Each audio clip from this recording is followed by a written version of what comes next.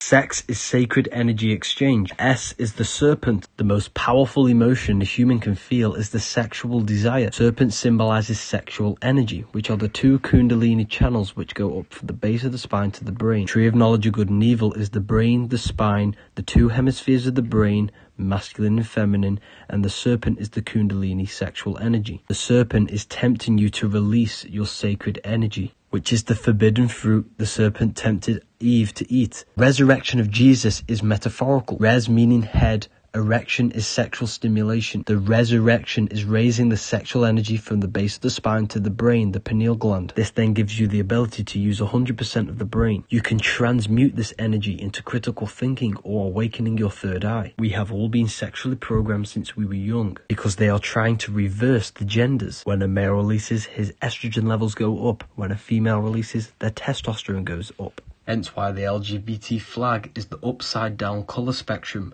Red should be first, it's the lowest vibrational colour. Ancient mythology, there's always stories about killing the dragon or the serpents. This is symbolic for killing the lower nature of yourself, because the serpent is always tempting you to release your sexual energy. It's an internal battle. Physical versions of the Book of Wisdom are now available. The link is in the bio to get